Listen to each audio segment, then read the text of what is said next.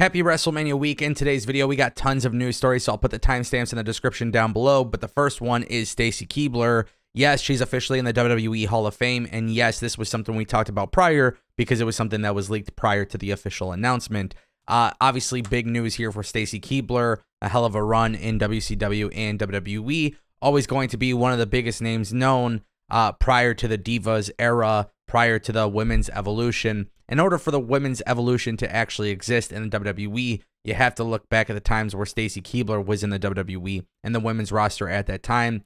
And honestly, I just thought this was a good move. I thought this was great that WWE is celebrating her. I thought this is a good thing for Stacy Keibler as well. It would always be nice to see her being more involved in wrestling, but unfortunately, that's just not the case. But I do look forward to her speech. The Hall of Fame this year is definitely a questionable direction that they're going in. Definitely less inductees, it seems. But we'll see how it goes. I hope WWE knocks it out of the park with the Hall of Fame because, as always, Triple H is implementing changes, which then brings me to our next topic of today's video. And this story is actually very interesting because you may have heard that WWE is placing a larger emphasis on the Andre the Giant Battle Royal this year. Now, there has been tons of talk about the Andre the Giant Battle Royal, and I'm just going to break it down for you guys. Sean Ross Sapp from Fightful Select dropped this report that WWE is planning to hype up this year's Andre the Giant Battle Royal during Raw this week. Names like Bobby Lashley, Johnny Gargano, Rick Boogs, Dolph Ziggler, and many more will be in this match. So anybody who's backstage or anybody who's involved in this match that could potentially be on Raw will have some sort of emphasis on television. Now, I want to make this very, very clear because I think the Andre the Giant Battle Royal it gets a lot of negative flack, and I understand that a lot of fans just are reactionary to things and they don't pay attention to things, but there was a time period when people would complain about who was on the kickoff show, and now people are complaining that there is no kickoff show. People are not consistent with their views when it comes to WWE's kickoff show. Now, I personally wish that WWE had matches on the kickoff show because of the fact that it just allows more people to wrestle in front of the WrestleMania crowd. That is it, right? It just gives people who may have not been on the main card an opportunity to wrestle. However, WWE doing the Andre the Giant Battle Royal 2 years in a row on SmackDown allows WWE to give it some emphasis and to give it some meaning as well. So instead of just being another kickoff match or just another match at WrestleMania with no meaning whatsoever, maybe doing this every year on SmackDown right before WrestleMania could actually make it more impactful. Also, you can use this to create matches or storylines or something going into post-WrestleMania or WrestleMania, the event in general. So there are a lot of benefits for doing this on SmackDown.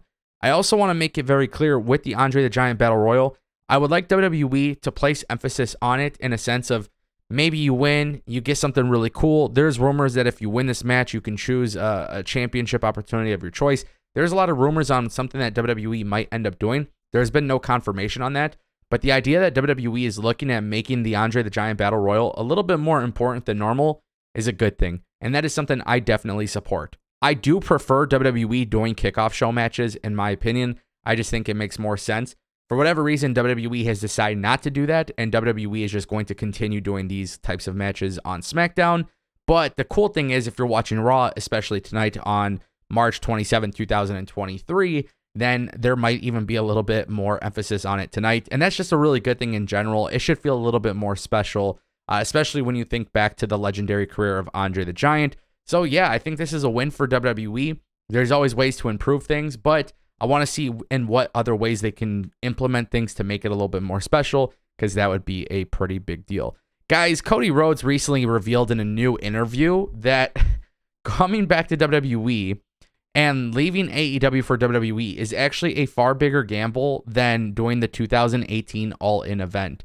According to an interview with AP News, Cody Rhodes opened up about his pro wrestling career over the past few years, and more specifically, he mentioned that leaving AEW to go to WWE is a bigger gamble than going and starting the All-In pay-per-view.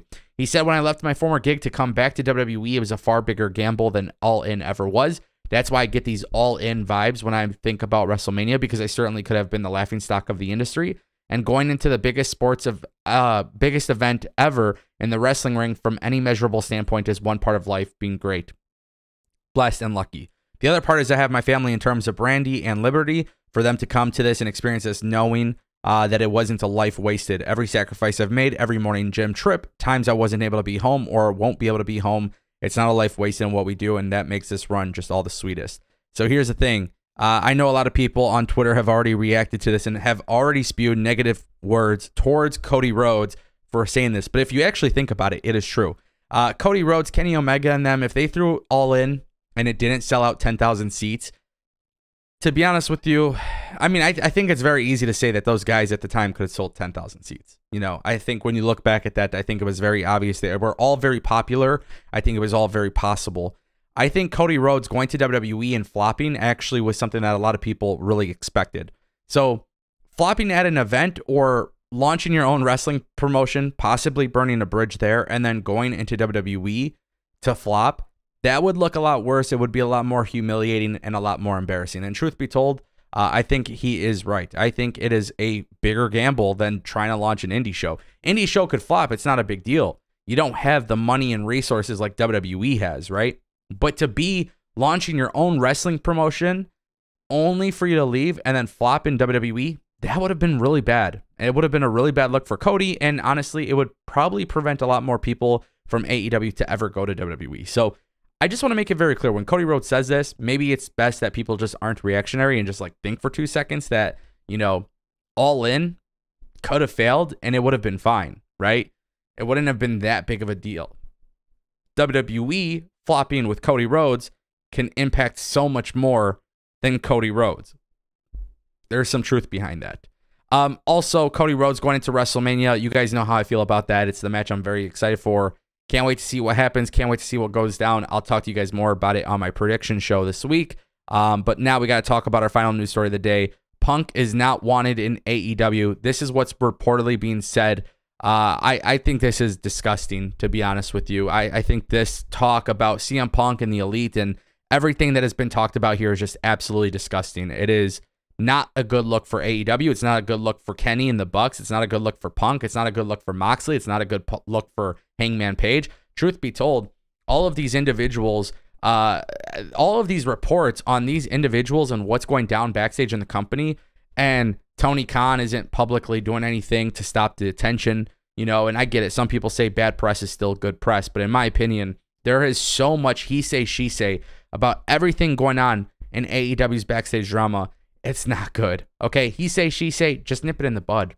Like literally just nip it in the bud. I think for me personally, these are all talented people, but now PW Torches, Wade Keller comes out and he says, not everybody's against CM Punk, but his support among the upper echelon of AEW's roster has dwindled. Maybe one or two of the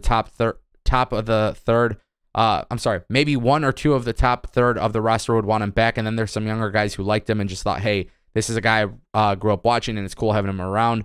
But obviously there's a ton of talent who also don't want him there. I just want to make it very clear. Whatever's going on in AEW, whatever this drama is with CM Punk, all the he say, she say, you know, the reports don't help. But I think that's also coming from people in that company who want him gone. And it's just, this is all ridiculous. Okay. So if you don't want CM Punk, just let's take care of it and let's figure out a solution, you know? And if you want CM Punk, then again, figure out the solution. If he's cleared to wrestle, bring him back on TV. Whole bunch of grown adults. This is the issue. There's a whole bunch of reports about grown adults who are having an issue with a top talent. You guys are a smaller company. If you want your company to grow, you guys got to work together. Okay? Any company, I don't care if it's WWE, AEW, Impact, MLW, whatever these companies are, different egos, whatever. If you want to make more money, it's probably better to do it with everybody collectively. I don't know. That's just my opinion. Let me know what you guys think down below.